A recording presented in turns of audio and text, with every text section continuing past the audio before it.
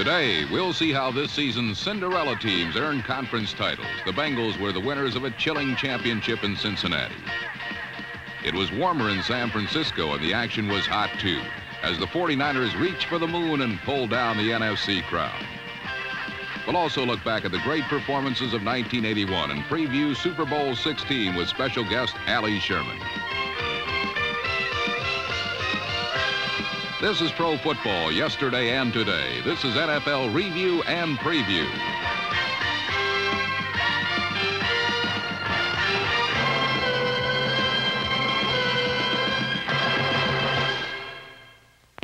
Hi, I'm Steve Sable of NFL Films.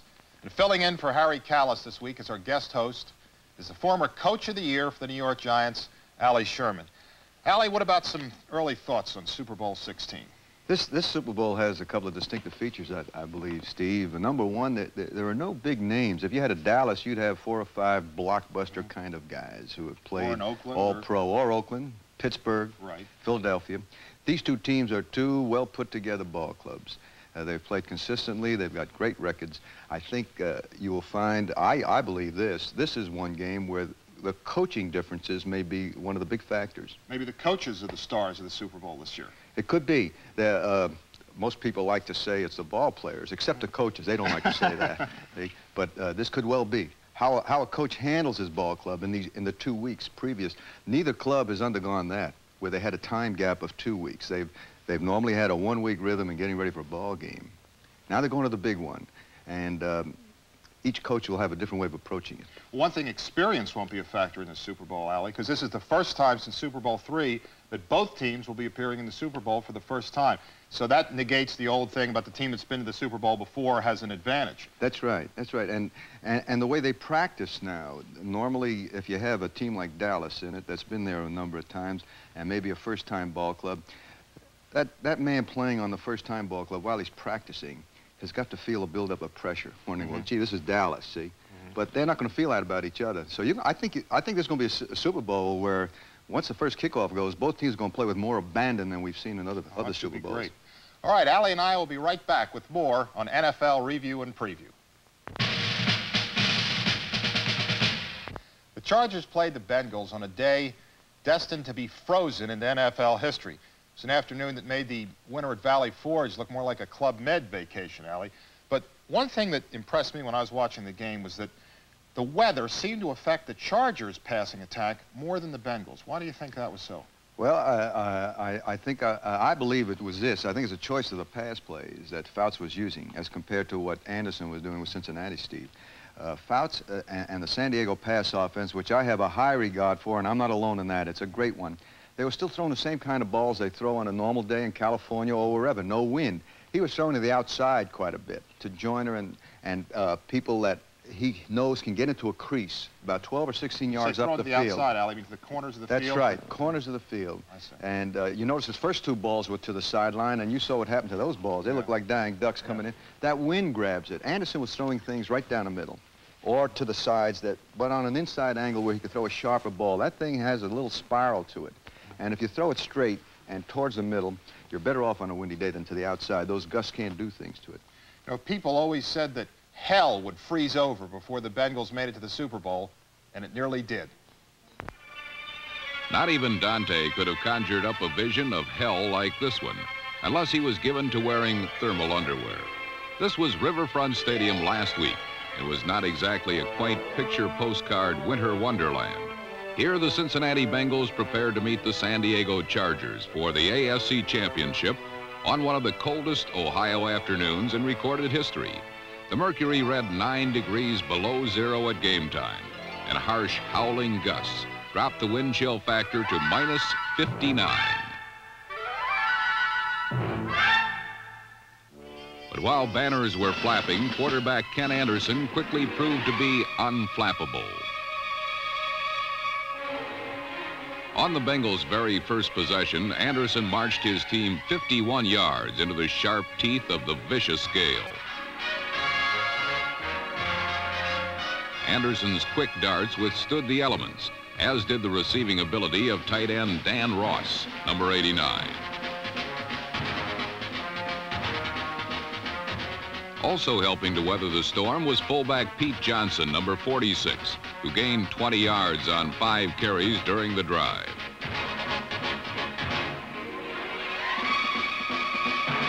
This series culminated with Jim Breach's foot-stinging field goal. Like Anderson, Breach successfully challenged the winds that screamed in his face, and his 31-yard kick provided Cincinnati with a 3-0 lead. The ensuing kickoff had ominous implications for San Diego, for on a day tailor-made for mistakes, James Brooks, number 21, suffered the first of 4 Charger turnovers, when number 51, Rick Rosano, stripped the ball away from him. Number 84, Don Bass, recovered on San Diego's 12-yard line.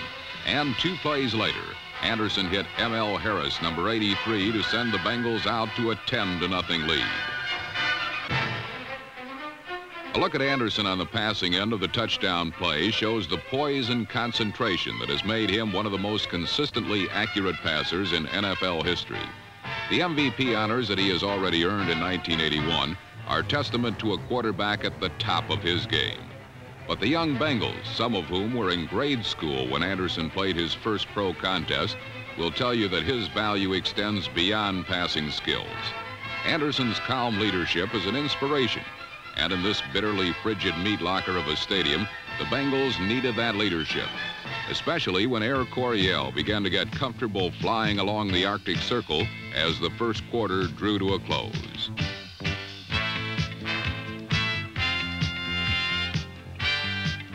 Amidst these Ice Age conditions, the Chargers' Space Age offense took wing on the first series of the second period, when Dan Fouts combined with Kellen Winslow, number 80, for a 33-yard score.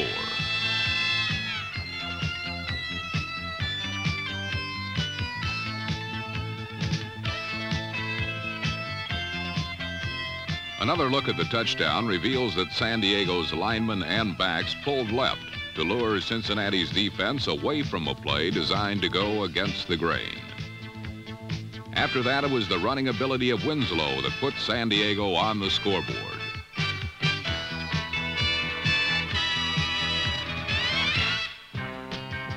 The Chargers now trail by only 10-7, but on the following kickoff, their joy became short-lived as rookie David Verser, number 81, traveled 40 yards with the return.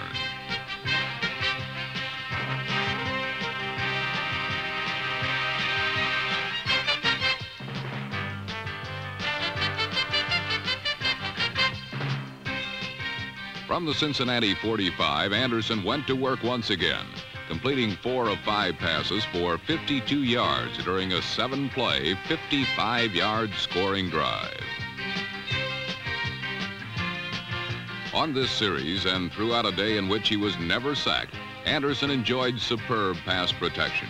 San Diego's front 4 tried stunning tactics, but they were doomed to failure. A case in point is this stunt by number 90, John Woodcock.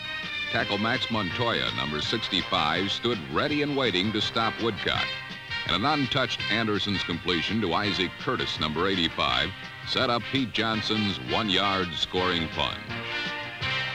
Fouts was not as successful as Anderson in bucking the Furies, and with his team trailing 17-7, he was forced to play catch-up. But the wind played havoc with his come-from-behind efforts. 2 Fouts interceptions in Bengal territory ended successive Charger drives. This theft by number 26, Bobby Kemp, killed what would be San Diego's last serious scoring threat of the entire game. And the first half concluded with the Bengals riding the whirlwinds toward destiny.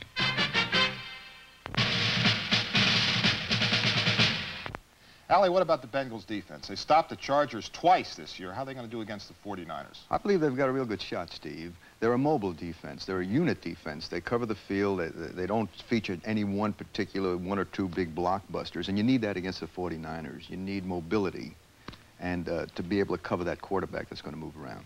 All right, let's get back to the second half of the AFC Championship.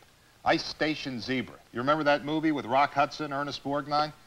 Well, our version of Ice Station Zebra has an appropriate ending because the team with the stripes emerges as the champion. Leading 17-7 at the start of the third quarter, the Bengals cheerfully braved the cold, while San Diego continued to find the elements too difficult to handle.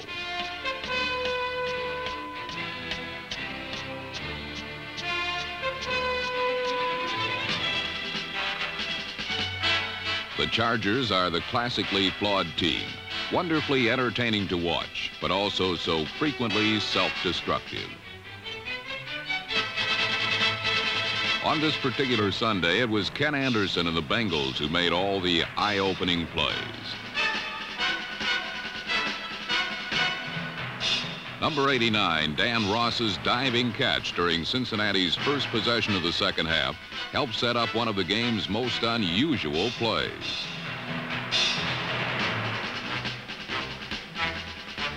Number 86, Steve Kreider's touchdown run was called back, and the Bengals were forced to settle for a field goal.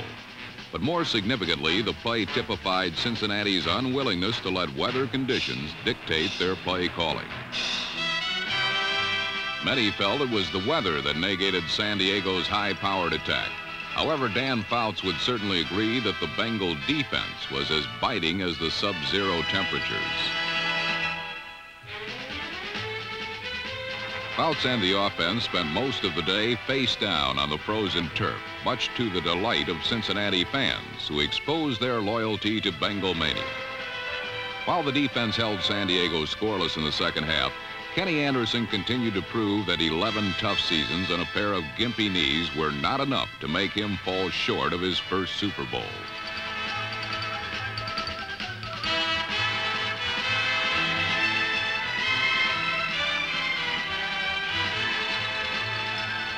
Anderson completed 14 passes for 161 yards with no interceptions and was the Bengals' second leading rusher behind Pete Johnson.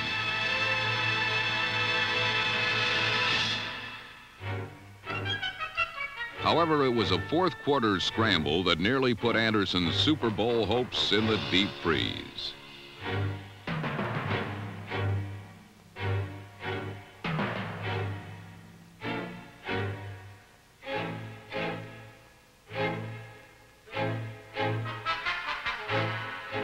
The stunned Bengal quarterback was forced to leave the game, and suddenly Cincinnati's 20-7 lead seemed on very thin ice against the explosive Chargers.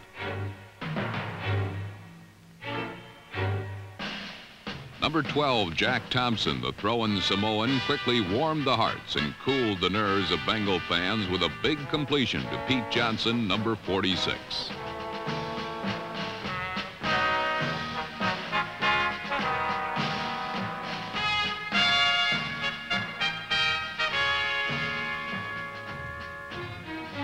The play allowed Anderson time to regain his senses, and he dramatically returned to throw the game-clinching touchdown pass to number 84, Don Bass.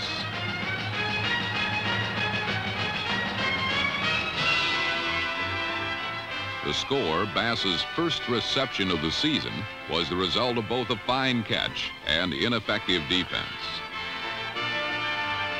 By blitzing, linebacker Cliff Thrift, number 59, forced single coverage in his zone. And when he was unable to get to Anderson, Cincinnati capitalized on the situation.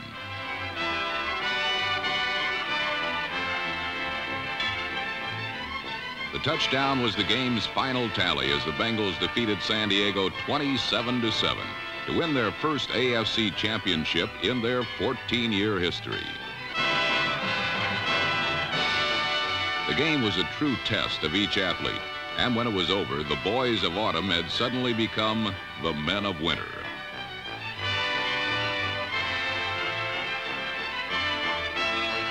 For the Chargers, the chilling disappointment of their second consecutive AFC title defeat would not simply thaw out in the locker room like their numbed fingers and toes. For Forrest Gregg, it was a game reminiscent of the years he played on the frozen fields in Green Bay, where he learned winning from Vince Lombardi, the game's greatest teacher. Gregg, in turn, has taught a young Bengal team how to win, and fittingly in Super Bowl 16, they will play for a trophy named in honor of Coach Lombardi. The best offense in the league scored 7 points against you. And I'm going to tell you something right now, man.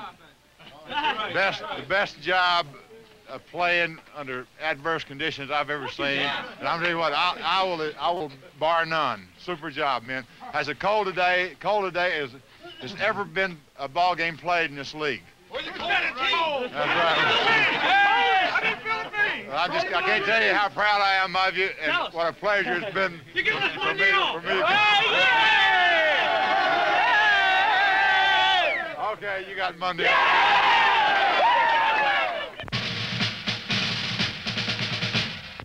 The Bengals and the 49ers will be competing for the Vince Lombardi Trophy. And this trophy and the man for whom it was named are a strange match. As you can see, this is slick, polished, and futuristic. Lombardi, on the other hand, was a round, rough man who believed in old-fashioned virtues. Although he died 11 years ago, the memory of Lombardi's life and death are still vivid.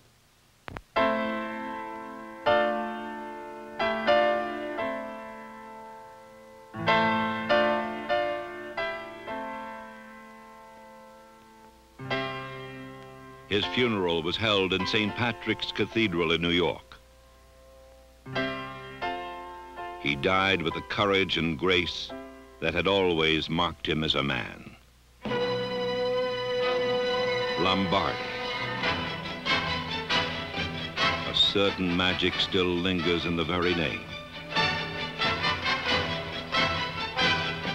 It speaks of duels in the snow and cold November mud.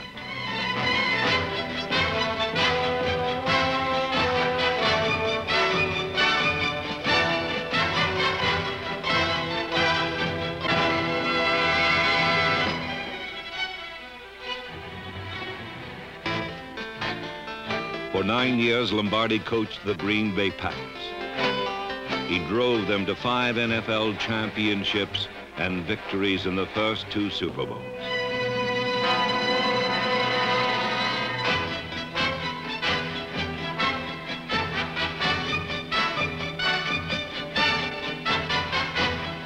His game plans contained a minimum of simple plays executed with a maximum of effort. If you look at this play, what we're trying to get is a seal here and a seal here, and try to run this play in the alley. What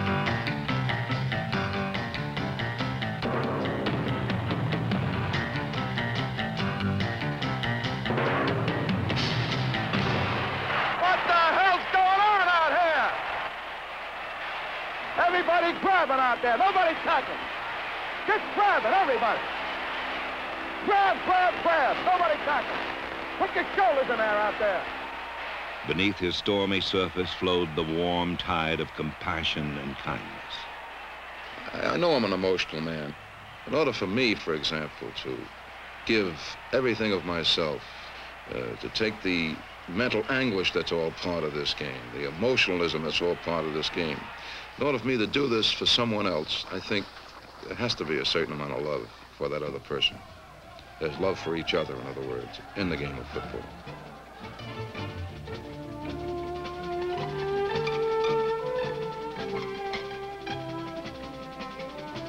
Lombardi believed in the old-fashioned virtues, which were stamped all over his teams.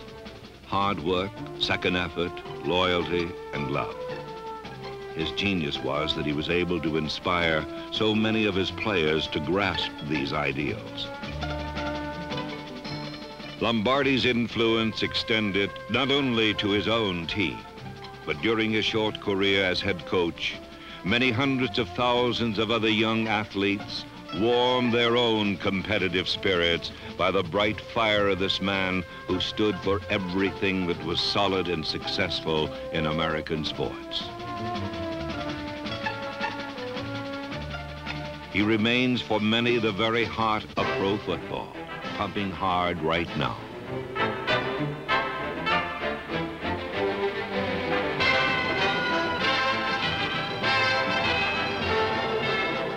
Every year, the winner of the Super Bowl is awarded the Vincent Lombardi Trophy. His legacy is the greatest prize the game can offer.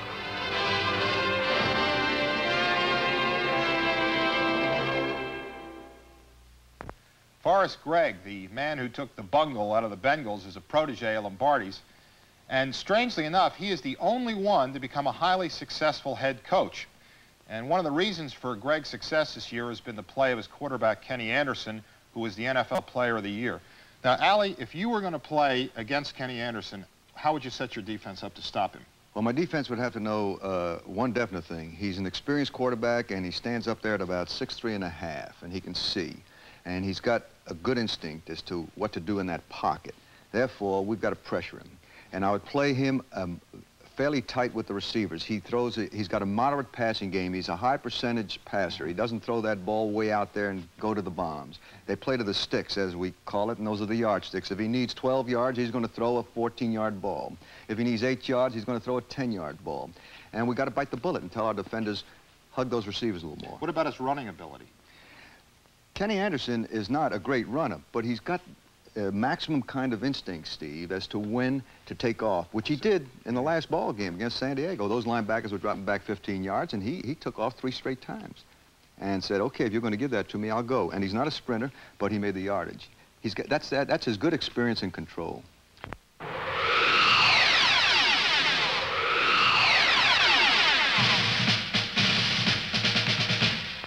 Allie, you've been involved in the NFL for 35 years. What's the greatest individual performance that you can remember?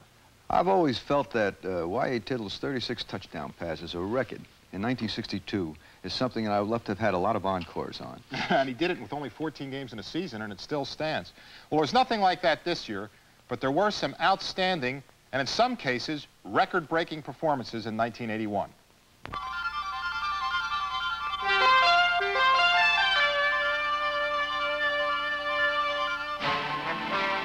In 1981, the spotlight's glare fell on some great performers who held center stage in a spectacular hit show of a season. Veteran place kicker Jan Stenerud of the Packers connected on 91% of his field goal attempts to establish an NFL single-season accuracy record. Another special teams player who exhibited star quality was Rams return ace Leroy Irvin, number 47. In Week 6 against Atlanta, Irvin set a league single-game record for punt return yardage with 207 yards, including 2 touchdowns. Wide receiver Nat Moore, number 89 of Miami, produced the season's highest single-game total of receiving yardage when he caught 7 passes for 210 yards in a Week 5 encounter with the Jets. Chiefs running back Joe Delaney, number 37, compiled the most rushing yardage in a 1981 game.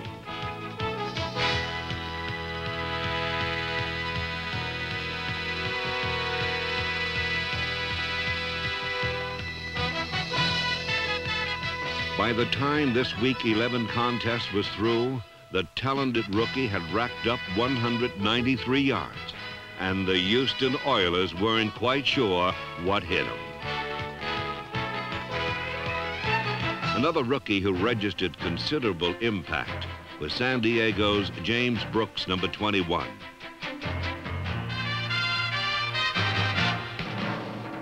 The AFC's leading punt returner, Brooks also returned kickoffs, then went to work in the Chargers' backfield. His combined total of 2,093 yards in returns, rushing, and receiving made him the NFL's all-purpose yardage leader for 1981.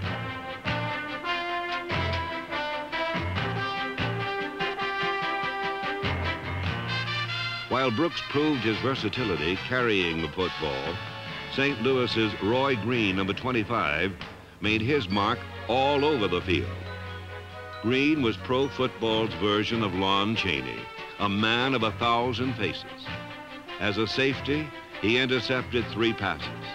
Green also played on special teams, and as a wide receiver, he averaged over 21 yards per reception. Some 1981 performances were notable, but not so great. The Oakland Raiders tied an NFL record when they suffered 3 consecutive shutouts. Too bad they didn't play the Baltimore Colts, who made league history by giving up 533 points. The Colts were like lambs off to the slaughter, and in Week 8, they were well shorn by Cleveland's Brian Sipe. Sipe riddled the Baltimore defense for 444 passing yards, a 1981 single-game high that was equaled by the Vikings' Tommy Kramer. Kramer's arm sparked a come-from-behind victory over San Diego in Week 6. The puzzling Chargers had a defense that gave up the most passing yards in NFL history, but their colorful offense kept clicking with the right combination for success. One reason was Chuck Muncie's league record-tying 19 rushing touchdowns.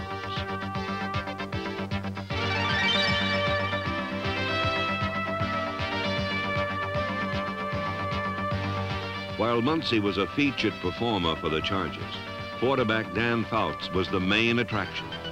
Fouts established new league standards for attempts, completions, and passing yardage.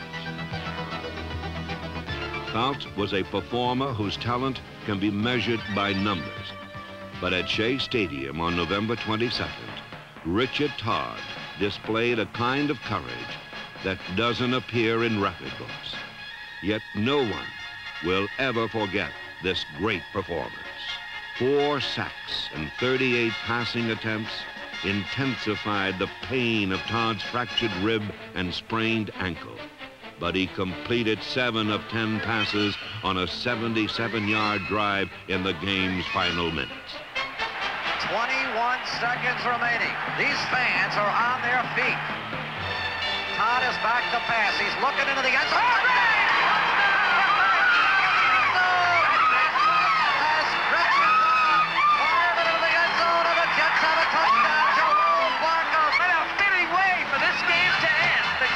Just in the end zone now, all over each other, and they deserve to be happy.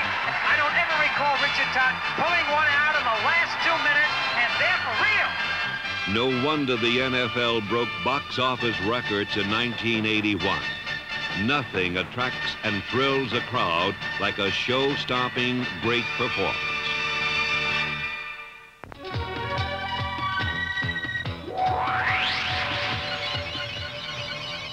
Here is this week's Prudential Puzzler.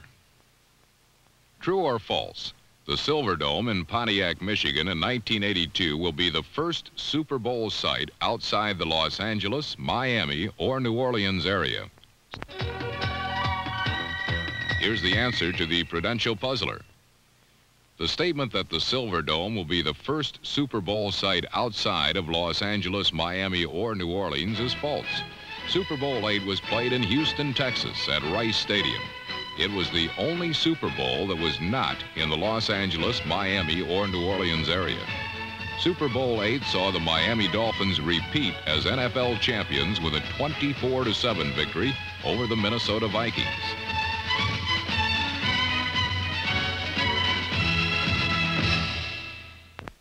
Allie, in the NFC Championship game, how do you account for the fact that the 49ers had 6 turnovers, and yet they still won the game, and especially against a team as good as the Dallas Cowboys? You're right. 6 turnovers usually takes a ball club right out of the ball game. But I think it says a thing about each ball club. The Cowboys just didn't get enough points out of those turnovers. In that given day, they weren't throwing the right kind of pass or big play that they usually get, and they just didn't get the points.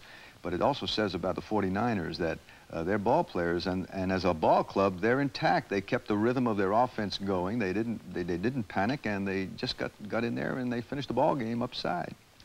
Well, the 49ers scored first, but then they nearly buried themselves under a mountain of mistakes. Most people leave their hearts in San Francisco, but the last time Tom Landry was here, he left the city without his pride. 3 months ago, his Cowboys came to the Bay Area to face the 49ers and were humiliated 45-14. The 49ers have rallied behind quarterback Joe Montana to win 13 of their last 14 games. And in the NFC title game, Montana again tried to run the Cowboys out of town.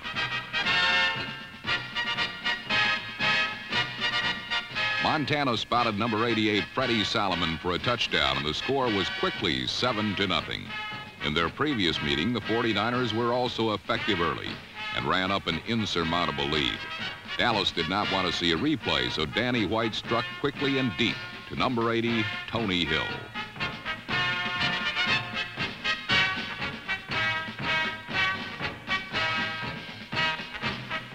White's success came from a head fake as he lured the 49er defense with a glance to his right, then turned to throw a perfect pass to the streaking Hill.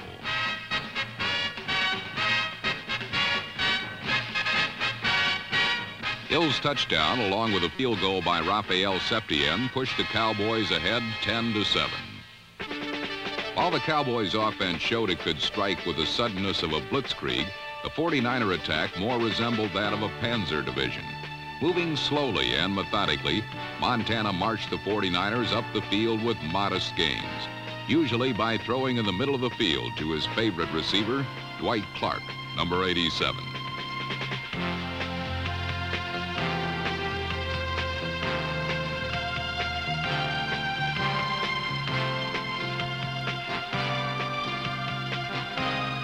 Clark finished 1981 as the NFC's leading receiver, and in the first half alone, he caught 5 passes for 86 yards. Realizing the Cowboys would become wary of Clark, Montana tried to surprise them by throwing deep to another receiver. But Dallas's Everson Walls loves surprises.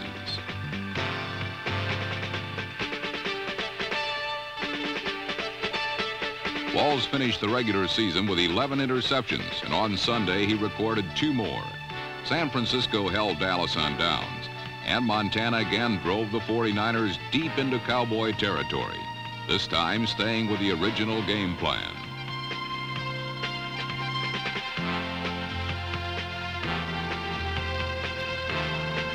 Montana and Clark are one of the league's most gifted passing tandems, and all year they have demonstrated a superb ability for getting the job done.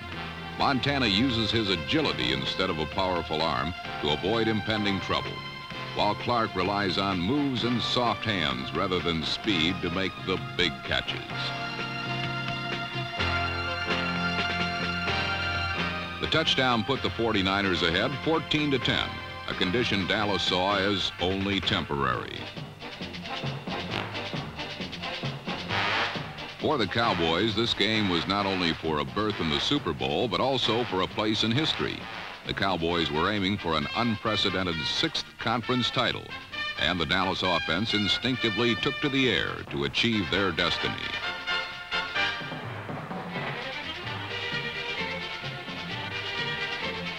Number 42, Ronnie Lott's interception seemingly foiled Dallas's attempt to regain the lead, but Lott was penalized for defensive interference. Throughout the year, the 49ers' gambling secondary has reaped big dividends, but this time it failed, and running back Tony Dorsett quickly levied the fine.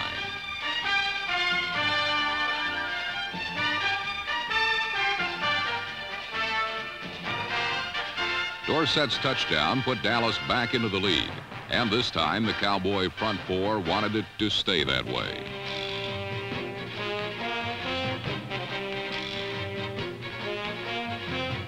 Montana encountered tremendous pressure as number 72, Ed Jones, stunted from his end position to make the 49er quarterback feel the reconditioned candlestick turf.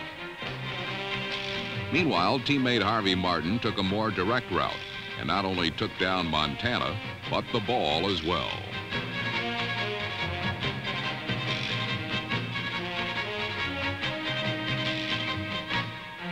Dallas's defensive efforts stopped 3 49er drives and kept the score at 17-14. For the first half, the 49ers outgained the Cowboys 2-1, but turnovers and costly penalties put San Francisco on the losing side of the ledger, a place no one wants to be when stalked by doomsday.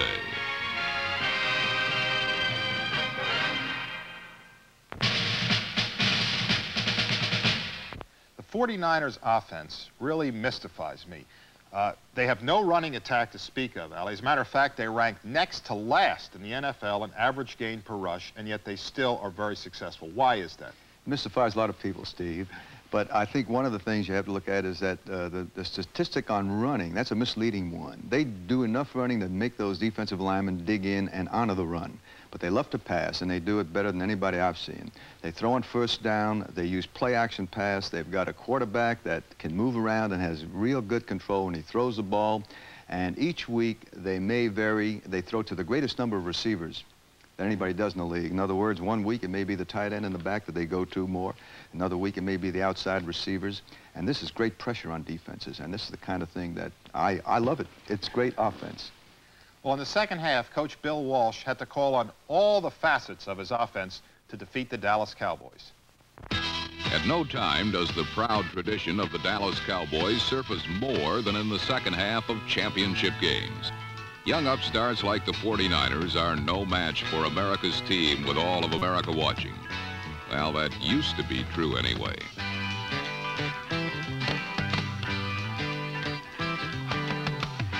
Bobby Leopold's interception set up the only touchdown of the third quarter, giving San Francisco a 21-17 lead. Such brash behavior by the Cavalier 49ers provoked the appropriate response from Dallas. The Cowboys went about putting the presumptuous 49ers in their place.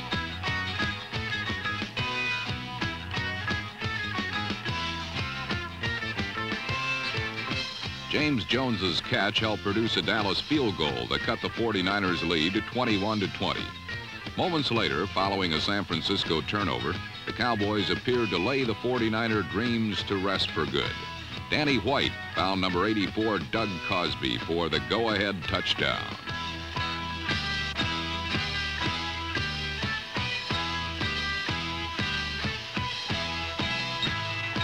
It is not too often that the Cowboys are caught from behind in the fourth quarter of playoff games.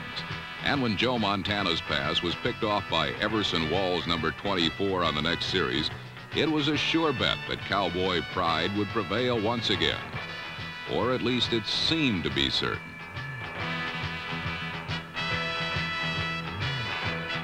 With 4 minutes 54 seconds left in the game, San Francisco trailed 27-21. The 49ers had the ball on their own 11-yard line. All Joe Montana had to do was take his team 89 yards. Dallas immediately employed 6 defensive backs, knowing that the 49ers' only hope was their sophisticated passing game. The Cowboys were wrong. Utilizing Lenville Elliott, number 35, the 49ers ran on 5 of their first 8 plays, foiling Dallas's prevent defense.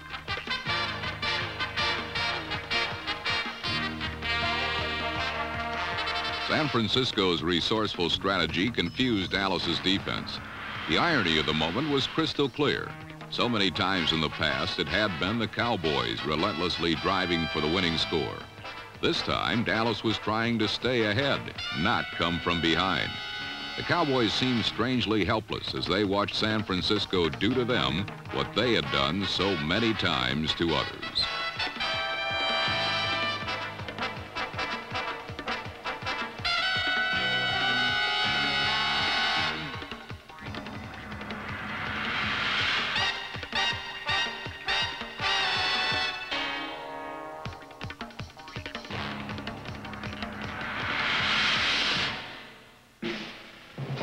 With 58 seconds remaining and the 49ers on the Cowboys' 6-yard line, Joe Montana and Dwight Clark ended the masterful drive in spectacular fashion.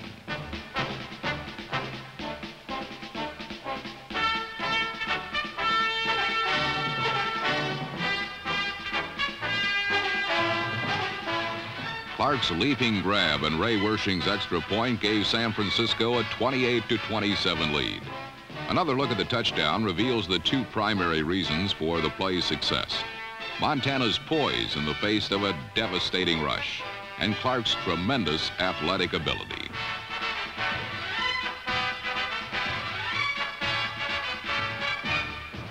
A relative unknown among NFL receivers, Clark made a name for himself with 1 performance and 1 play.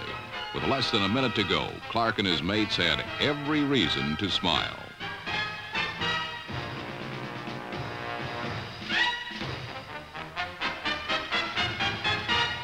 But the Cowboys now felt right at home. They had to come from behind in the final moments. When White hit number 88, Drew Pearson, for 31 yards, Dallas was in 49er territory and 38 seconds still remained. Lawrence Pillars made certain the Cowboys got no further. Pillars, number 65, working a stunt, attacked Dallas guard Kurt Peterson, number 65, forcing Danny White to fumble. The loose ball was recovered by Jim Stuckey, number 79. And the Cowboys' comeback magic would have to wait for another day and another season. For it was the San Francisco 49ers that were going to Super Bowl 16 to face the Bengals.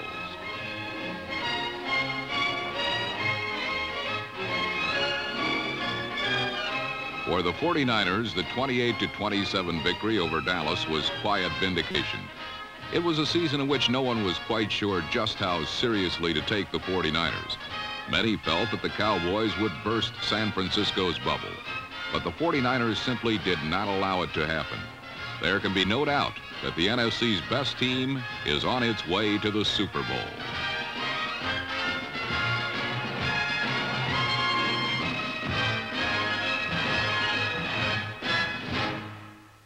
And I'm so proud that I don't think that anything could top this. Anything in my life. And I love you all, and I thank you. Well, we talked about being champions. We talked about being champions from July 7th. We're champions right now. We got one more to go. Congratulations for a tremendous effort. Tremendous. Allie and I will be right back to pick the winner of Super Bowl 16 at the Mazda Outlook. If we look at the past history of the Super Bowl winners, there's bad news for the 49ers, Allie, because no team has ever won a Super Bowl after losing its opening game of the season, and the 49ers lost their opening game, ironically, in the Silverdome to the Lions. But forget history. I'm going to go with the 49ers to win it. Well, I tell you, Steve, I think this is what we would call a mirror game. Both clubs are very similar in style, offensively and defensively. And I do believe that you'll think you're looking at the same ball club as they go. But both coaching staffs also are not inhibited about using some wide open play. And we might see some trick stuff. I truly believe you look at a wide receiver like Collinsworth and a wide receiver like Solomon. Both those men have been quarterbacks at college. I know the play, Allie. End around, pass, right? End around, receiver takes it, throws the pass, right? You've been playing out of position, Steve, but you're in the wrong business. That's right. And with that, I'd like to make my pick, too. All right. And I go with you. It's 49ers, I believe, in this ballgame. All right. On behalf of Allie Sherman and Harry Callis and all of us at NFL Films, thanks for joining us this year on NFL Review and Preview, and we hope to see you next September.